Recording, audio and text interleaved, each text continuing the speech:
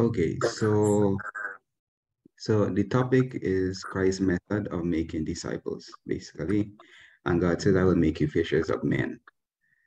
So you want to go to the Bible and see how God really do this, how he does this. It says, and he said unto them, follow me, and I will make you fishers of men. Right? God says he will do it, not we will do it. This is very important to understand. God says, I will make you fishers of men. So it is God's will for us to be soul winners, but God will make us soul winners. He will train us. He will tell us what to do, how to do it, right? He has a method. So I have a note here. It says, God will do it, not us. This is righteousness by faith and not by man-made works or methods. You know, many times people, they want to work for God, but without God. They want to work for God with their own way, not God's way. This is very important to understand. Okay, let's continue. So I have here, the way out of sin is to follow Christ. Now, the first thing for winning somebody to God is that you must be righteous. That's the first thing. You must have the righteousness of God. That is the first thing. So it's out of sin. The way out of sin is to follow Christ. It says, joining him in his work for the salvation of men. This is the secret. So many people may have struggling with sin and all these secret sins or whatever they have. The way out of it is to join Christ in his work. And don't wait to become good before you join him. Come to him as you are, and he will make you into a soul winner. And just by following him in his work, the sin or whatsoever has its hold on you, it will lose its power. Now let's continue here. I want to show you this from the Bible. All this I'm telling you, it is very scriptural. I didn't make up anything. So Luke 5:8, it says, we know the story with Jesus in Peter's ship when he worked the miracle for him to catch all those fishes. So at the end of the miracle, listen what happened. It says, when Simon Peter saw it, he fell down at Jesus' knees, saying, depart from me, for I am a sinful man, O Lord. So what did Peter recognize after Christ worked the miracle? He recognized that he was a sinful man. But what Christ told him? Well, if you read verse 10, he says, fear not, from henceforth thou shalt catch men. But in Matthew 4:19, he says, follow me, and I will make you fishers of men. So when Peter cried out about the sins of God, what was the solution to solve the problem of the sin? Christ says, follow me, and I will make you fishers of men. So the solution out of sin is to follow Christ. And where do Christ go? He walked in the path of righteousness, which is to do righteousness and to save others from unrighteousness. The next verse says, and they straightway left their nets and followed him. So how soon must somebody follow God who's struggling with sin? Immediately. The Bible says straightway. If you're struggling with sin, God is saying, follow me. I will make you fishers of men. Right? So don't wait tomorrow. Don't wait until you become good whatsoever. Come as you are and follow God. And God will make you righteous. Right? Remember, to be a fisher of men or to win men to Christ, you must be righteous. This is a fact. So I have here 1 Timothy 4:16. It says, take heed unto thyself and unto the doctrine, continue in them. For in doing this, thou shalt both save thyself and them that hear thee. So here we find the secret of overcoming your sins is by following God in his doctrines and in soul winning. This is what God is saying. So making disciples, right? The Christ method of making disciples is first recognize your sin, you're sinful, and follow Christ in his work. This is the first step. Okay, so now let's continue on from here. I have a quote I want to read, and then I'll use this quotation to do a case study on Peter, and you will see this is the way how God usually wins people to himself and to his work. Christ's method will give true success. This is the topic here. It says Christ's method alone will give true success in reaching the people. His method alone, not man's method. The Savior mingled with men as one who desired the good. He showed his sympathy for them. He ministered to their needs. He won their confidence. Then he bade them, follow me. You know, I grew up in the church. I read this quotation many times. And it was, I feel a few years back, I decided that I am going to look in the Bible to see when and where did Christ did all of this, mingle with people, sympathize with them, minister their needs, and won the confidence. Because I wanted to know, how is it that Mrs. White knew this? I believe that she's a prophet, right? I believe that she saw it in a vision, but I wanted like to know where in the Bible she saw this. And you know, as I was searching, I looked and I found it in the life of Peter. So Peter we will use to show you that all these methods here that was mentioned here, it is likely she saw it in the life of Peter from the Bible. Okay, so let's continue. Now, for the interest of time, we won't read the verses, but you can read the verses. I will remind you of what transpired in the verses. Now, the first thing, you remember after Christ fasted in the wilderness, he came out, he went into the, no, after his baptism, he came out from the water, he went into the wilderness for 40 days. Then out of the wilderness, John basically, well, before and after, John proclaimed Christ as the Lamb of God will take it away the sin of the world. Now, in that event, there were some disciples who heard that and they started following Christ. And one of them also was Peter. Okay, so the first time Christ met Peter was in John 1, 35 to 42. You can read there. Basically, Christ was mingling with them. What is the first thing you say to somebody when you want to get to know them or when you are mingling with them? You introduce yourself, right? You introduce yourself. He says, my name is XYZ. What is your name, etc. The first thing Christ reached out to Peter and said, he basically named all of them. Says, you are Peter. And then he says, I saw you for the other one, Nathaniel. He says, I saw you under the fig tree. You are a true Israelite, etc.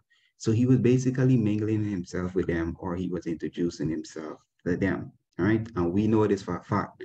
For those people on here who are probably married or whatsoever, you know, the first initial step of getting to know your spouse or whatsoever was that you introduce yourself, right? So this is the first step when you want to be friends with somebody or when you want to, well, be friends and then go further than friends, etc. It is the same with when you are trying to win somebody to God. You introduce yourself. So this was the first thing Christ did. He was mingling with them, right? The second time he met Peter was in Luke 4, 38 and 39. Now, you remember the story. He had just came out of the synagogue and he went into Peter's house, and Peter had his mother-in-law that was sick, which means Peter had a wife. So she was sick.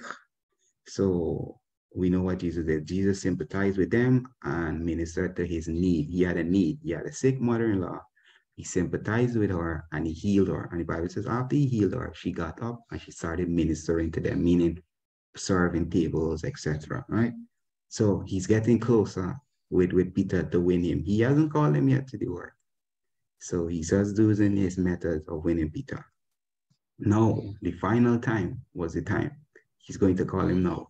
Now, the final time Christ met Peter, it was in Luke 5, 1 to 11, and the corroborating story is in Matthew 4, 18 to 20. Now, this story is very interesting. We can spend all day on it, but I can't, we won't do that. Now, there's something that I want to highlight from this story. Now, after Jesus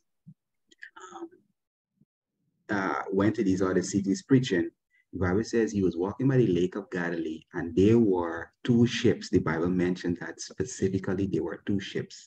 One ship had belonged to the sons of Zebedee. The other ship was Peter's ship. Now, out of these two ships, why did Christ choose Peter's ship and not the sons of Zebedee's ship? It was because he had begun a process on Peter that he needed to complete it. This is why I believe he went into Peter's ship, because the Bible says there were two ships. He could have chosen the other one, right? But he was about to complete his work, his method on Peter, to call him to his work. So we know this story very well. Basically, Peter was toiling all night. He didn't caught anything. Remember, he had a mother-in-law, which means he had a wife, which means he had family to provide for. So he was a failure in his career, basically. So he didn't know what to do. So Christ showed up in the ship as his helper, right? So Christ showed up in the ship. Christ says, okay, launch out a little from the shore.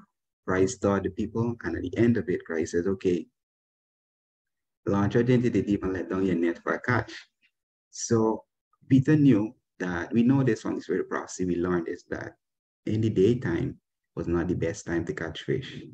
At night was the best time. And at night, Peter had failed. So he had some amount of confidence in Christ to go out in the day to catch fish when he knew he was an expert fisherman, when he knew that was not the time to catch it. So what that creates this confidence, the word of God creates faith. Christ had just preached to him. Christ had ministered to his needs before. So with all these evidence, faith was awakening Peter, confidence that he says, I know this is not the time to catch fish, but I will trust him. He ministered to my needs. He's preaching the word of God. I believe him. For the word of God creates faith. I will do it. And the Bible says when he had this done, he enclosed a great multitude of fishes. That was a miracle because that was not the time to catch fish. So from seeing this miracle, the first thing that was awakened to him was that this man is the Son of God. He is the Messiah. I am a sinful man. So he fell down at Jesus' feet, heartbroken, confessing his sins, and God saved him. And then God called him to his work. This is Christ's method. So the final time Christ met Peter, he won his confidence. And now he bid Peter, follow me, right? So this method that Christ did is the same he wants to do for us. Christ wants to enter into our lives in order to give us true success, right? True success. This is what God wants to do. This is Christ's method. Now, as we go along now, I want to show you something that Christ did for Peter. Remember Christ told him that he would make him a fisher of men? So I want to read this note here. It says, God fulfilled his promise to Peter and the apostle in a wonderful way. Now, this is the promise here, Matthew 4:19. And he said unto them, follow me and I will make you fishers of men. So Christ is waiting to do the same for us today. Now, look at how God fulfilled his promise to Peter. You remember on the day of Pentecost? You remember that? Now, listen what it says about Peter. It says, then Peter stood up and with 11 raised their voice and said unto them, men of the Jews, and all you who live in Jerusalem, let this be known to you and hear my words. So those who received his word were baptized, and they were added that day about 3,000 people. God says, I will make you fishers of men. This was the biggest catch in Peter's life, more than any catch that he made on sea. He caught the souls and hearts of men for Christ. Now, how did he do it? The verse 47 tells you, it says they were praising God, having favor with all the people, and the Lord added to the church daily those who were to be saved. So who gave Peter the success? Who made him to win souls for him? It was Christ. So you see, God says, I will do it. And God did it. This is the same God wants to do for us today. God wants us to use his method, and his method will give us the success, not us. So we see that God has a plan for everybody. God has somebody for you to win for him. Follow his method and God will give you the success, right? This is true success. To win people to Christ is true success than any academic achievement. The whole world of riches, the whole world of power and authority is not true success in comparison with winning at least one person to Christ. This is true success. This is what God is saying. Let's continue, because your career will come to an end when the world comes to an end. Riches will come to an end, but those with the power and authorities will come to an end. But the persons or people that you want for Christ, you will see them eternally saved in the kingdom of God. That is true success. It lasts forever. Okay, so Let's continue here. It says, when Christ comes to a home, what does he bring? Now, we see the method in the life of Peter. We want to look at this method a little briefly in the life of Zacchaeus.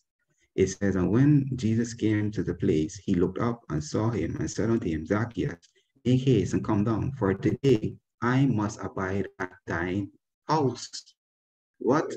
So Christ met Zacchaeus for the first time. Christ says, look, I want to stay in your house. What is he doing? He's mingling with him, you know. He's trying to get to know him. Same method. He's now working on Zacchaeus. Right? So it says, verse 19, we know the story. After Jesus came in, he talked to them, he preached, and etc. Zacchaeus was convicted of his sins again, just like Peter. After he was convicted of his sins, we know he must have exclaimed he's a sinful man, because the Bible says that all those whom he had robbed, he paid them back fourfold. And then listen what Christ says. Jesus said unto them, this day is salvation come to this house. Praise God. Right? So it says, for as much as he is also the son of Abraham. When it says he's the son of Abraham, it means he's the son of faith, meaning he trusted in Christ for righteousness. Not necessarily was from the genealogy of Abraham, but he was the son of faith. Right? But I believe that he was from the genealogy of Abraham. Okay, so let's continue. It says, for the Son of Man is come to seek and to save that which was lost. So when Christ comes to home, when he comes to people, what he does, he brings salvation. When it's salvation, it is present today. It's not tomorrow, it's not in the future. It is today. And salvation is really not a day, it's a person. Christ was before himself. The resurrection is not a day, it is a person. Truth is not a theory, it is a person. The way is not a path, it is a person. Are you hearing? So this is what God is saying. Christ is using these objects from nature and from the natural laws of nature to point to himself. Everything is in him. Are we understand? So we see that when Christ comes to home, he brings salvation. So I have here, Christ wants to carry salvation to all homes on earth, beginning with ours first. So with your home first. Are there unsaved people in your home? God wants to save them, right? But how he will do it through his method, right? Remember, we're looking at his method. It's through the medical missionary work. This will bring salvation to the lost. The medical missionary work is what will do it. Okay, now briefly, as we go along, the medical missionary work will bring back the breath of life into the churches. So we're spinning off now from Peter, Zacchaeus, ourselves, now to the church of God. Do you believe the church is alive, or is the church dead or dying? What do you think? Quick question.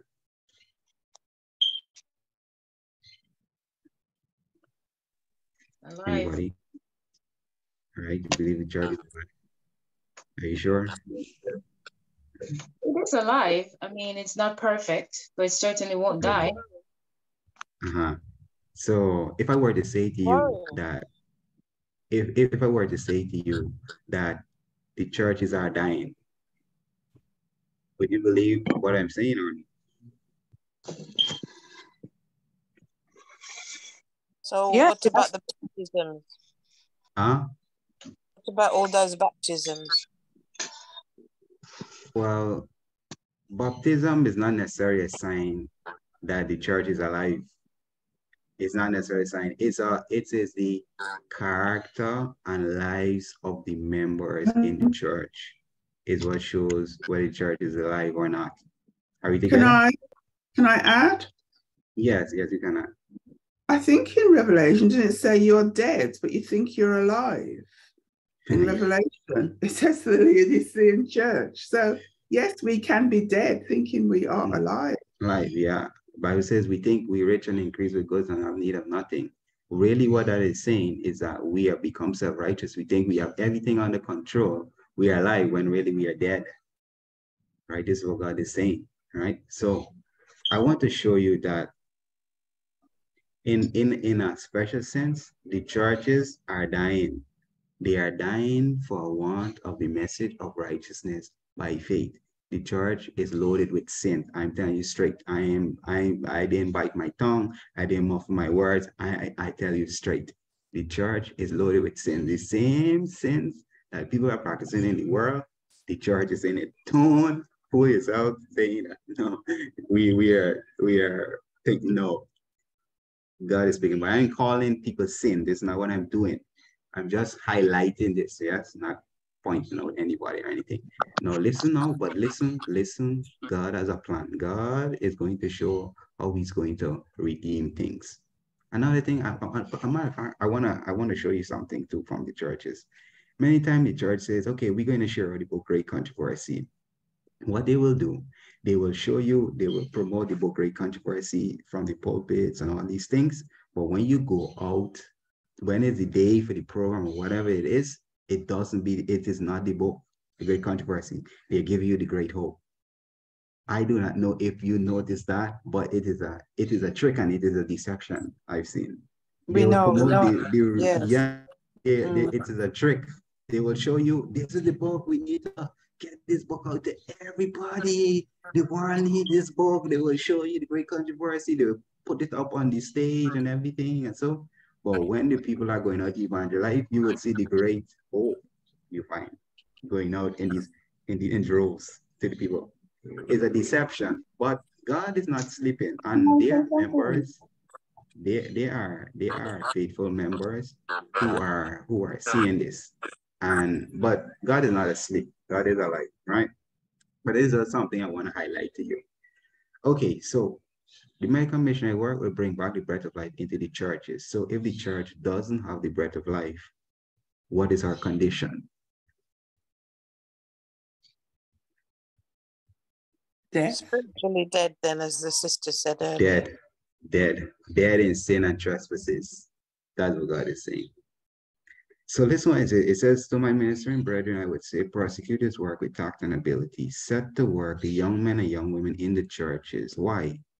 Because the young men and women are tempted in sin. But it's not saying necessarily they are in sin. But if you want to save them from sin, you better get them to work. Remember, God says, follow me, I'll make you righteous. So let's continue now. It says, combine the medical missionary work with the proclamation of the third angel's message. Make regular organized effort to lift the churches out of the dead level into which they have fallen. So the church alive or dead. It says, and have remained for years. This was in her day when she was alive. How much more now? It says, send into the church workers who will set the principle of health reform in their connection with the third angel's message before every family and individual. Why are you sending them into the church? I thought the church would be going out into the world. There's a workforce that needs to be done for the church before they go out into the world. Many people, I'm not attacking, just please understand what I'm saying. Many people run to save people when themselves are unsaved, right? So it's trying to show us that we need for this righteousness of Christ before we go to operate to people. It says, encourage all to take a part in the work for their fellow men and see if the breath of life will not quickly return to these churches. That's what I say. No, we want to analyze this quotation and keep in mind beyond Christ's method, right? No, first thing first. Let's continue here. One of this Bible verse. It says, therefore said he unto them, the harvest truly is great, but the laborers are few. Pray he therefore the Lord of the harvest, and he would send forth laborers into his harvest. Who owns the harvest? Man, organization, president, priest, pope, kings, owns every human being upon the face of this earth. Christ, he's Lord of the harvest. So he says, pray to me, and what he will do. Will we do it or will he do it? He says, and he will send for laborers. Righteousness, I think God will do it. We are to ask God to do it. Now, this makes sense. Why it makes sense? Because we don't own nothing. God owns everything. So we need to ask God to do what he promised to do. We need to ask God for permission to have these things. In other words, you see what I'm saying? So if we want to win others for Christ, these people belong to Christ. So we need to ask Christ to win them for us. Now, think of it this way. No, there's a whole chest full of light here that I want to add to this.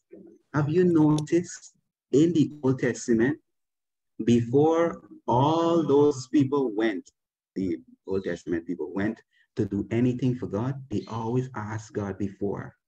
David, for example, I'm just trying to remind you of the story.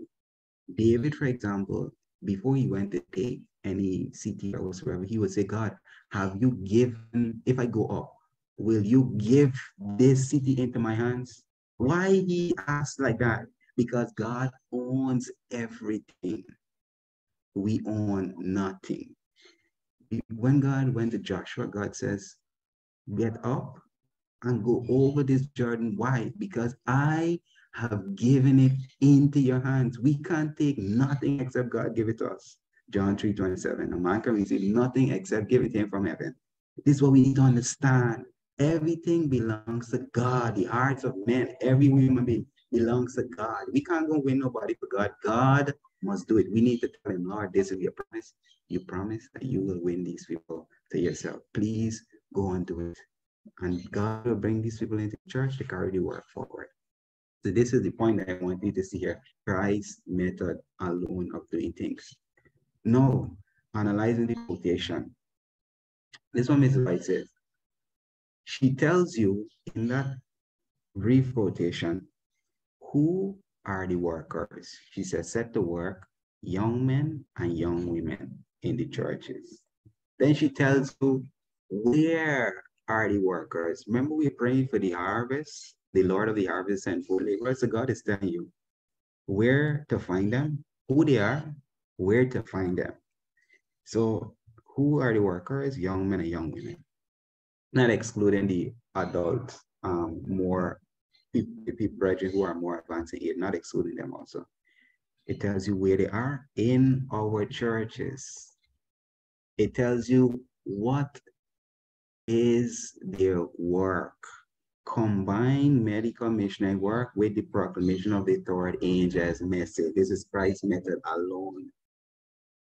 And then it tells you the true success that will follow the workers, and see if the breath of life will not quickly return to the churches.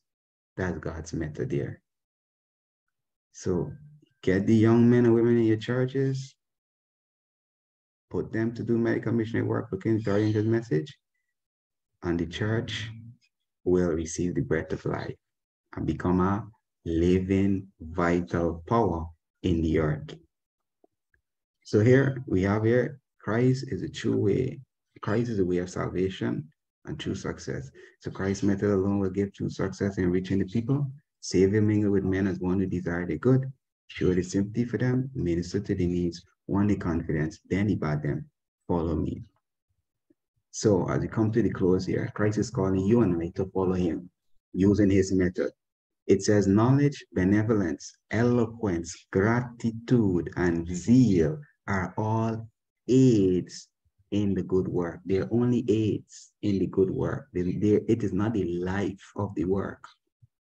It says, but without the love of Jesus in the heart, the work of the Christian minister is a failure. The work of anyone who ministers to Christ without the love of Christ, it's a failure, because God is love.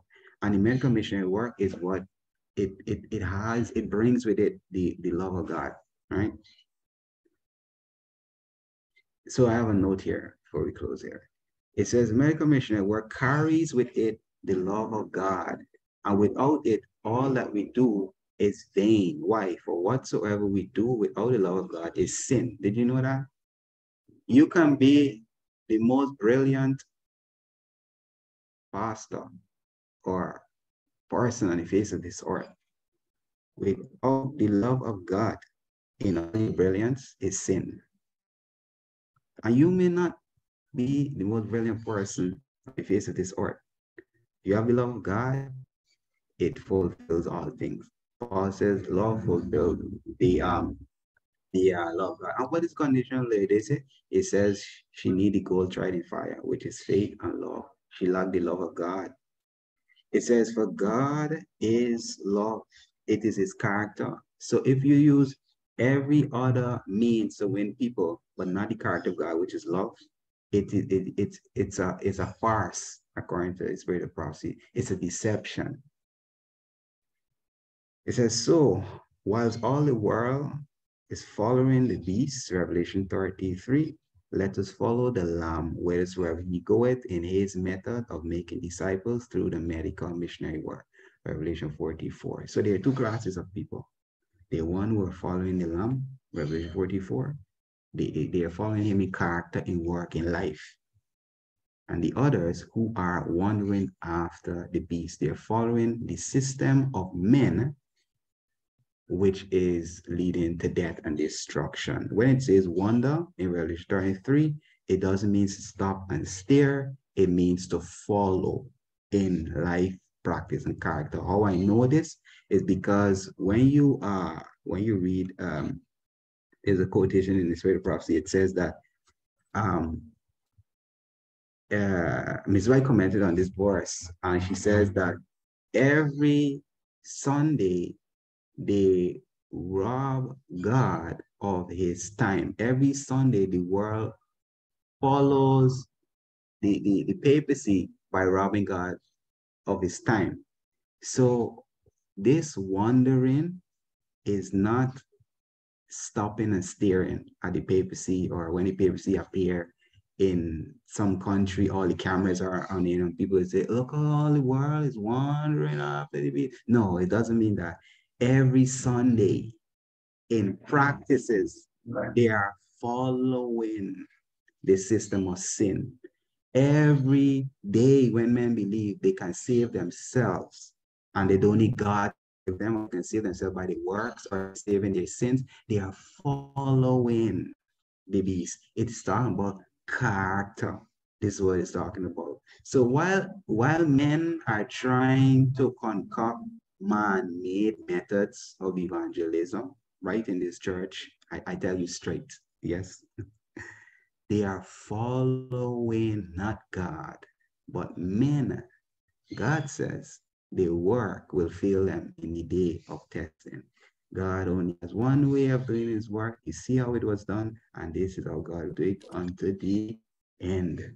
The medical missionary work with the authority and just message with the love of God is the way to do God's work. So friends, this is Christ's method of winning people. I hope that God bless you, and God give his spirit to you, and they encourage you to obey and do what he says he wants you to do. If you do anything outside of what God says it must be done, no, it is sin, and God will not accept it. You'll only accept his perfect work. So let's pray. Let's close. Dear Father in heaven, we thank you for your words. We ask for your Holy Spirit to go with it.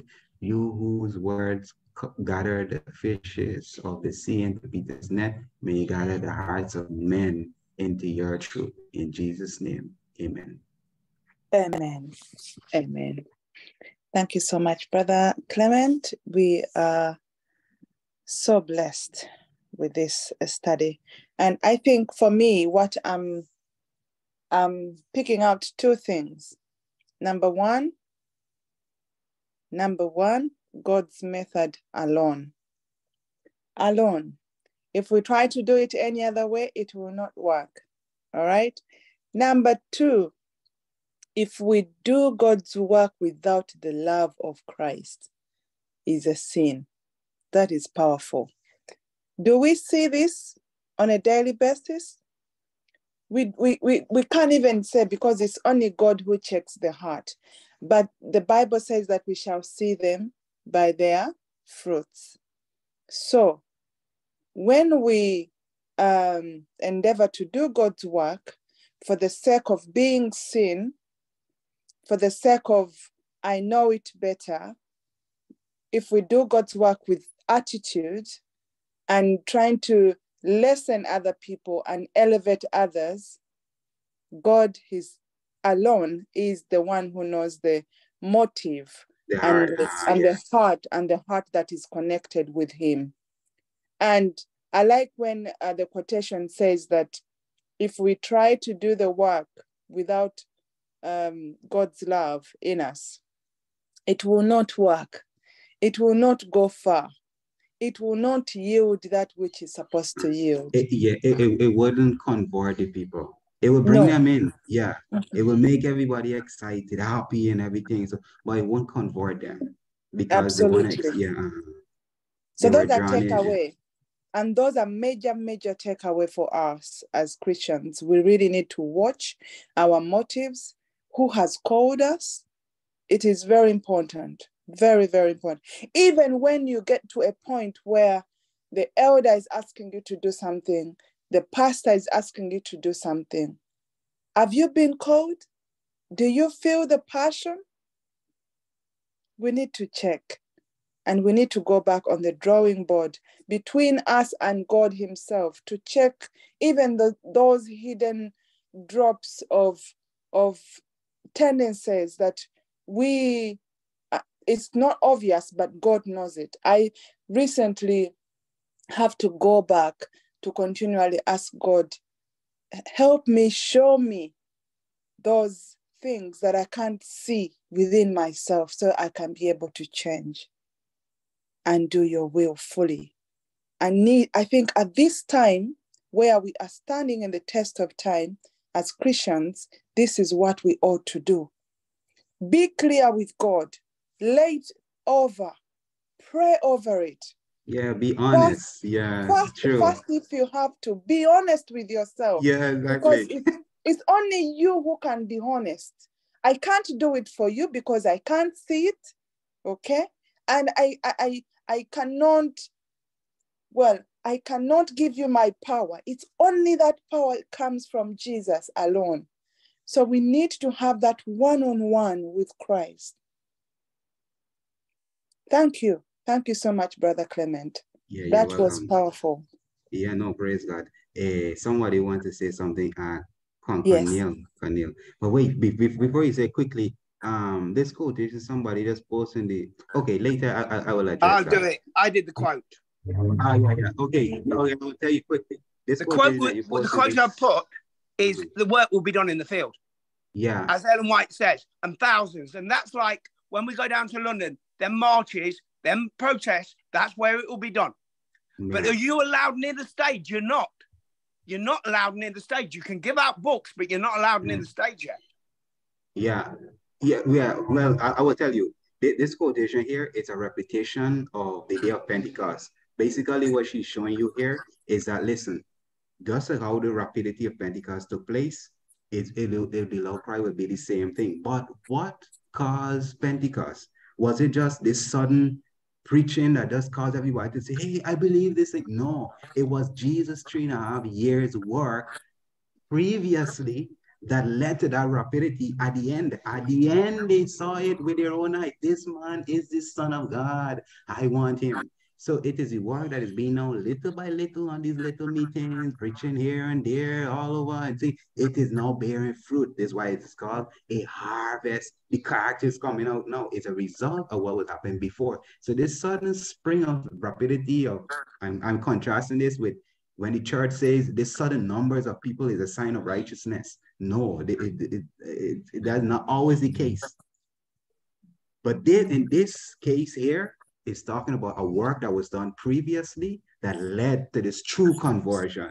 Now, this sudden burst of numbers, as there is a true, the thing is, so there's this true line and then there's this false line.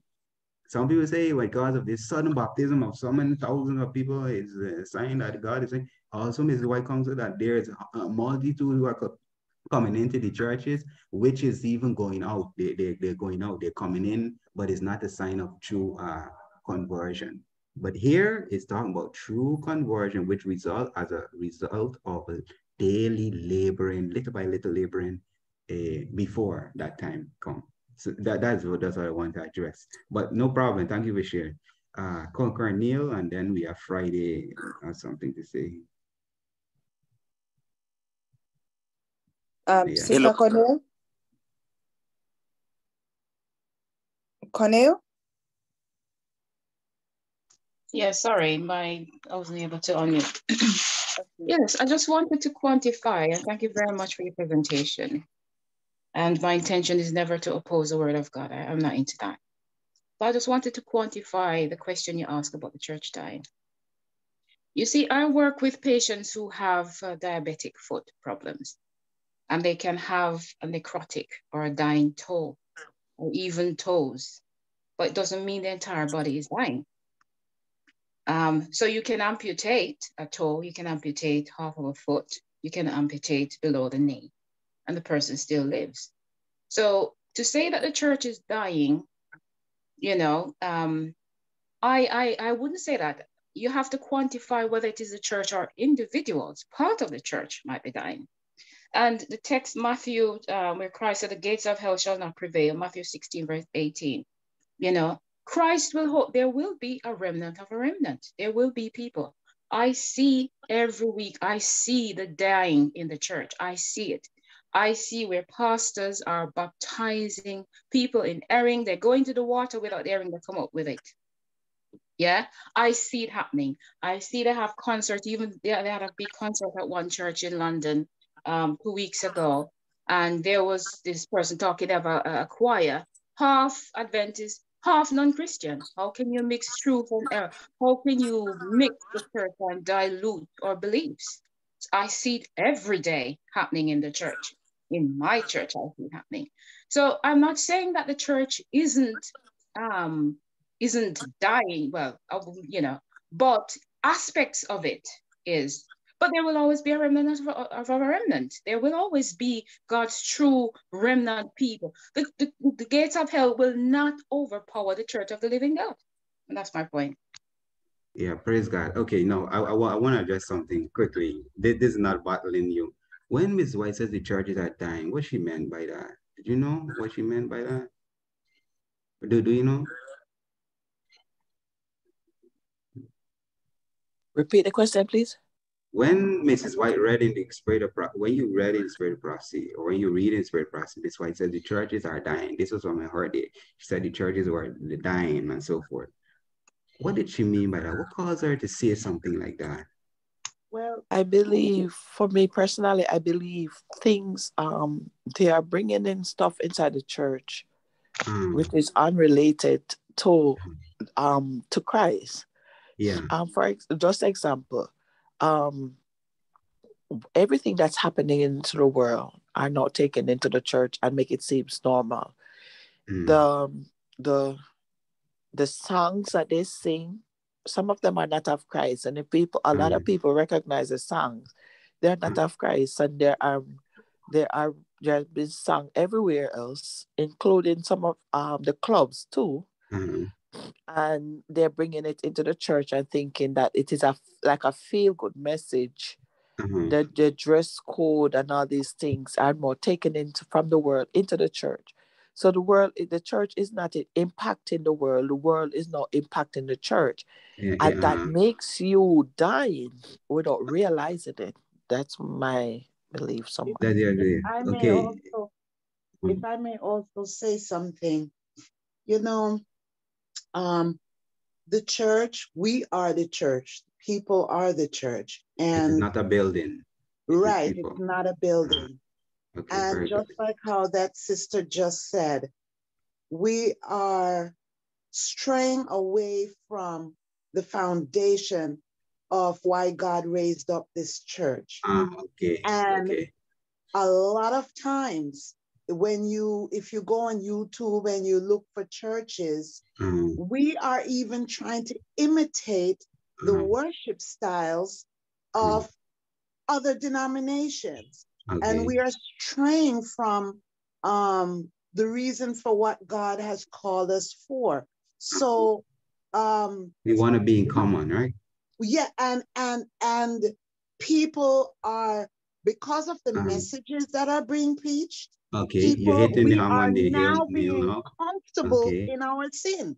Okay, very good. Now, when she said the church was dying, what was happening? The messages that God has given us to give to the people weren't being preached. The word of God brings life. Without it, it is dead. It is the messages that God has given to this church is what is not being preached in this church. It's not being preached. This is what is causing the church to die. This is why the members are in sin.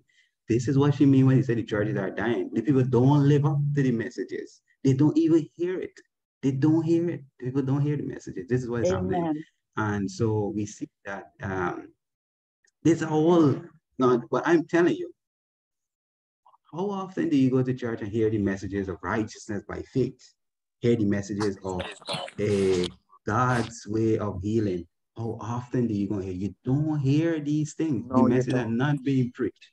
This is the sign that she's telling you the churches are dying. This is what God is saying. God is not mocked. God is, and when you look at the members, you can see they're dying spiritually and they're dying physically. Because when you go to like, when you have like health things or whatsoever, or health fears and so, you will see church members that show up. This is not attacking people, please. Church members show up for themselves to be get healing. They're loaded with the sickness and all these things. This is not attacking. I'm just telling you straight. Something I try to don't say, but I just gotta tell you straight. The thing is before your eyes. You can't even, a blind man can see it. It is sad, I'm telling you. It's sad, and people don't want to hear it. The sad thing is that sometimes the people don't want to even hear, you know, so it is sad. So for the rest of the time, these are the people that raise their hands. Brother Friday? You can say. Yeah. Yes. Yes. Thank you so much. I liked the statement that you read, that Christ's method alone is the one that will bring true success to his church. Because when we look at the time of Christ, when he came to earth, there was first the kingdom of Babylon, and it fought many wars to rule the world. Then it was taken off by Medo-Persia. It used force. Medo-Persia is depicted as having 3 ribs in the mouth. It killed many people. Then came Greece. Then came pagan Rome. So Jesus Christ during that period is saying, I'm going to establish a kingdom. He does not have soldiers. He has no army. He has no police. How is he going to establish a kingdom when other kingdoms that have been there have been fighting and killing people? Look at Jesus Christ's ministry. He went and chose disciples who came from Galilee, a land which was regarded as the land of the Gentile.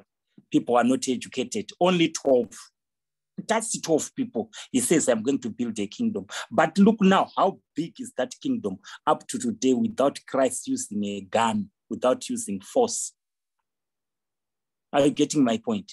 That Christ method is, yes, just using love. No weapons, no what, it's just using love. No weapons, so no weapon forged by men. Yeah. Yes, yes. Just think here in Africa, the missionaries that came to Africa, like a missionary that was sent to Zimbabwe, was Tundivat. He just came alone. But look at the number of Adventists in Zimbabwe. The methods that he used are the methods ordained by Christ. So once we follow Christ's method, even one man can conquer the whole world using Christ's method alone. Where I agree with this, the church now, we are using other skills like Nadab and Abihu. When they got to the sanctuary, they brought the strange fire. And God did not approve of it. There are many skills which the church is using, even to fundraise for money. They use these methods that are not good to fundraise for money for God's church. They use many things that are still used by the people in the world. So God's church has its own methods that are unique so that people will see the difference between the two. So we should only focus on Christ's method. And Christ's method, sometimes you, the preacher, you will not see the results. Like the people were baptized on Pentecost. It was not because of Peter who preached. Those were the people whom Christ healed. He raised them from the dead. Yes, then now Peter is... They had evidence of this, what this man did throughout the 3.5 years, and they're now seeing the fruits of it. Yes, I want to read something here, then I give it back to you. I'm going to read from Gospel Workers. There's something very important on Gospel Workers. It says, the minister stands as God's mouthpiece to the people. And in thought, in word, in act, he is to represent his Lord. When Moses was chosen as the messenger of the covenant, the word was given him, be thou for the people to Godward. That is Exodus 18, verse 19. Today, God chooses men as he chose Moses to be his messengers. and heavy is the woe resting on the one who dishonors his holy calling or lowers the standard set before him in the life and labors of the Son of God. Just think, brother, you are Moses, and God is telling you, go and take my children that are in Afghanistan.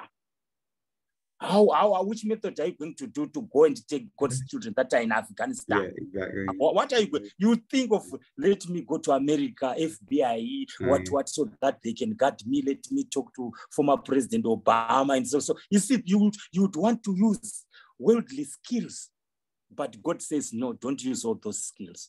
If I send you like Jonah never knew that he'll go in the belly of a fish. God's method. He thought of other method, and God says no. So let us rely on God's methods alone, and we are going to reap a lot of success. Thank you, brother. Yeah, you're welcome. You're welcome. You know, God allowed me one time to go to prison to reach a man, you know. I was wrongfully accused. I didn't do a crime, but I was so mad. I was like, why I had to be in this place, this distinct place. But there was a man in there. You talk about the story, Jonah. There was a man in there. They asked me, they say, why are you in here? They say, you don't look like a criminal, they say. And so I told him I'm Adventist. I told him my story and all these things. He said, you're Adventist? He says, you know The Bachelor? So it is not me who's saving this man. It was work that was done through The Bachelor program. He said, you know him? I said, yeah, I know of him, but I do not know him. He's like, hey, you know what? I watch his program. He speaks the truth, I believe. And he says, you know what? When I come out of here, well, he told me his problem. And he says, you know, when I come out of here, I want to go and serve the Lord and all these things. And he asked me to pray for him, and I prayed for him and so forth. I never saw him back in my life, but he says, when he come out from there, he's going to church, he says, and give his self to God. So you talk about this story with Jonah, you know, we just need to give ourselves to God, and God will do the rest. So yeah. Okay. Providence iPhone. Prudence iPhone. Yes. I was focusing when they talk about the health and the simplicity of how, if we read the Spirit of Prophecy, we cannot go wrong. Because just the other day I was thinking about Loma Linda, and I was told, oh, Bill, they were building it up, but Spirit of Prophecy said they must be simple and small, and bring forth from the cities and bring out to because it is supposed to be a sanitarium where there should not be any drugs being used in there. We're now recognizing that again, it is a Seventh-day Adventist sanitarium should be. And we are straying from what the Spirit of Prophecy said. And these are some of the things that she's talking about. You see, light are becoming dim. These things are happening inside our own buildings. It's not just only the church, but also the hospitals that are supposed to be sanitarium to use this simple method to help people. For example, I was watching a program with this lady, Barbara O'Neill, and I've always had some back pains. I just said, just take the ginger, make a poultice, and put it on wherever it normally good for the joints or where you have pains, because it helps with I don't remember the name right now. I don't know. It's in my head, but it cannot come out. And I simply put it on my back. And I put it on my foot, and I put it on my back. Simple ginger. Put it on your back and it get out. It take it away. And so I'm just saying, look how simple that is. I've been going to the doctor for almost so many years. And the pain has still been there no matter what. I've been to chiropractor and all these things. It's still there. And I just simply use the ginger and it just pull it out. I felt it somewhere else, but she also said if it normally travel, so continue to do it. And I'm just saying, as simple as that, the message of God is simple. And the thing is, sometimes we look at the simplicity of it and we want to think it should be bigger than that. And that's why we strain away from the word of God. Yeah, thank you, sister. You know, Loma Linda was raised up to train medical missionary evangelists. That's her point. Yes, not doctors only, but the two. Franz Roberts. Sister Franz? Yeah, I'm just going to try and unmute. Okay. Okay, yeah. You know, only yesterday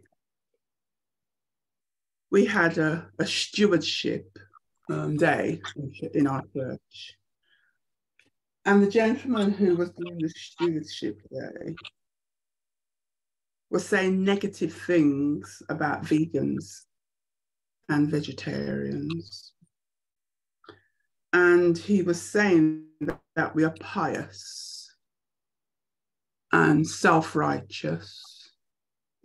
And, I mean, we've got a variety of people sitting there. We've got news. I used to eat meat too. Yeah. So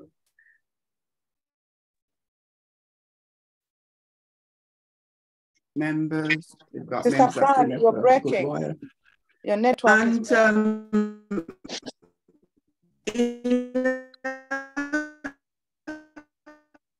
Can't hear. Broken. Sorry, Sister Fran, we can't hear you.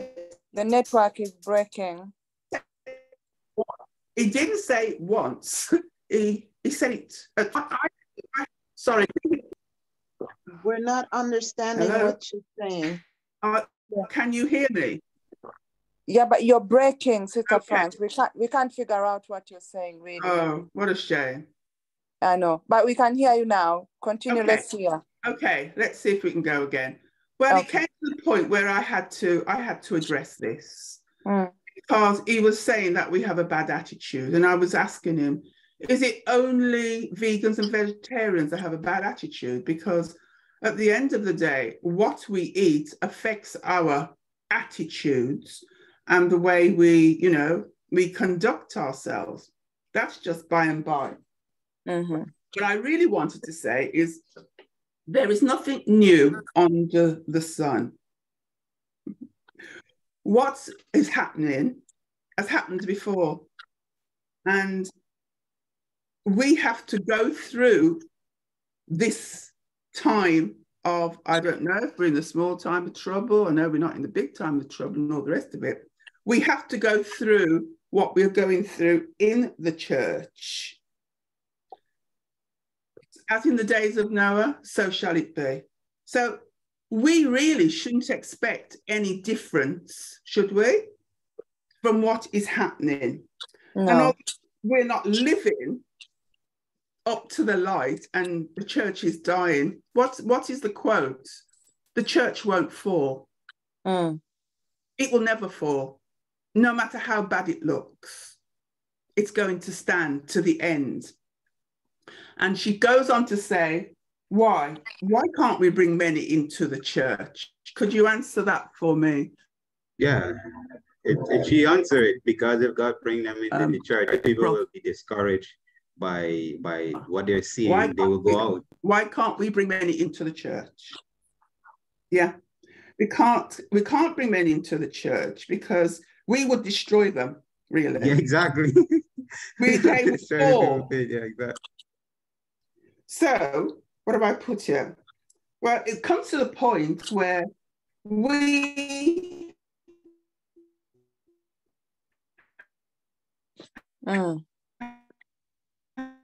You're breaking again.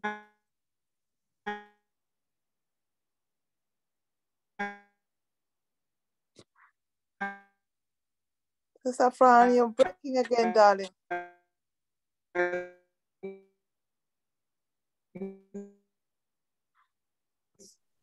Followers of Christ have to be bold. Oh. Okay. I think I've said enough anyway. Thank you. Thank you. Thank you and so thank much. you for your presentation. Praise the Lord. Thank you. Yeah. Thank you for having me. We want to praise the Lord for his love, his mercy, and to continue to remind us, that Christ does not want us to do the big things or to see things the way so clear for us to move forward.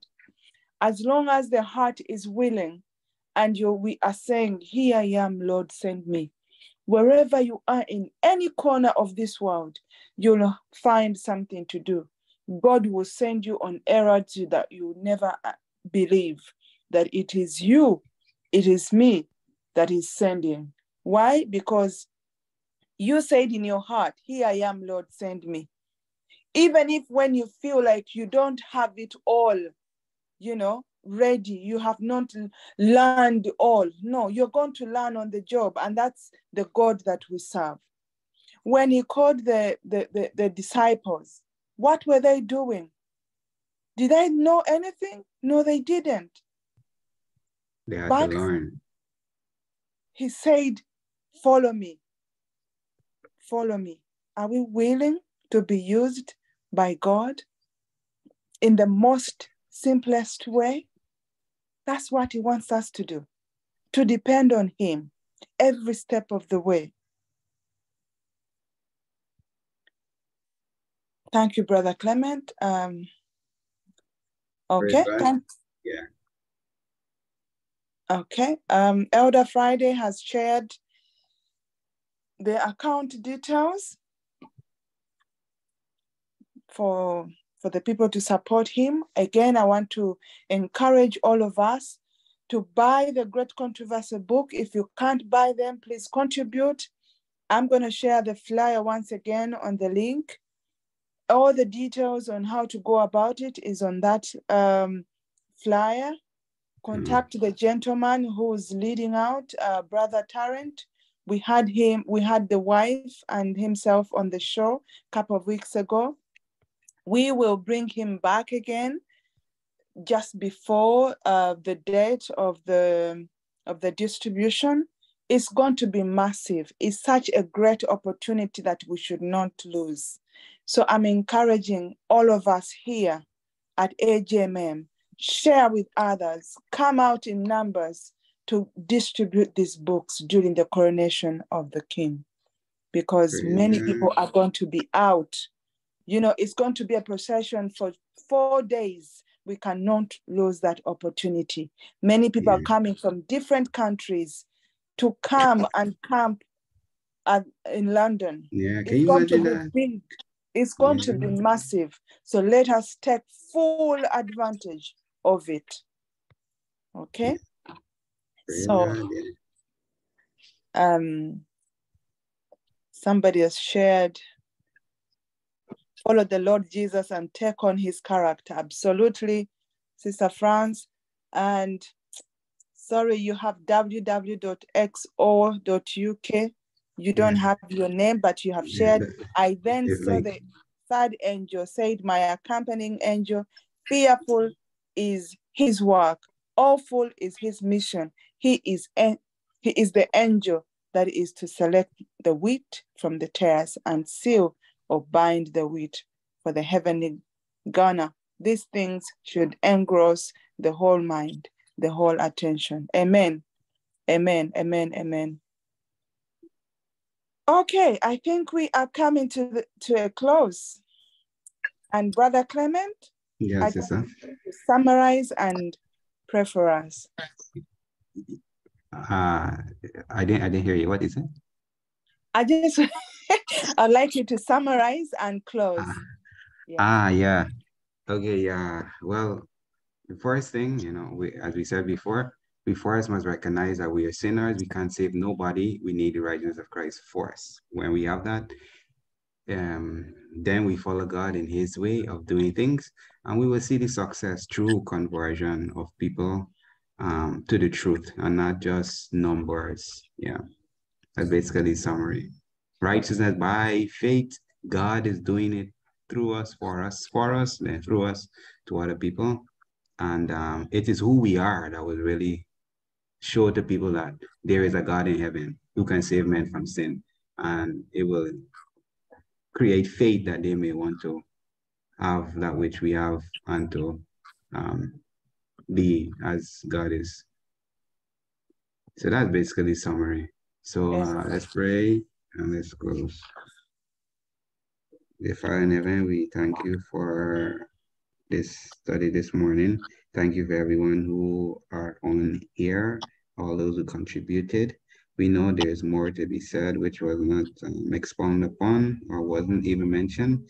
But Lord, you know the hearts of us. You know what is there. You know what is burdening our souls. You know everything, Lord. So we give all these things to you, and we ask you to take control. You are in control, but we just ask you, not because we do not believe you're in control, but for you to remind us and assure ourselves in you that you are in control.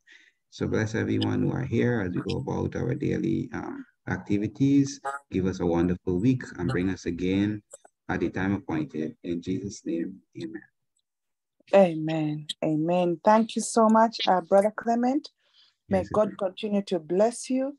I want to thank each and every one of you who have come up and be with us on AGMM this morning. Please come again. We are here every Sunday, 11 a.m. UK time. May God bless you and may you have a wonderful weekend.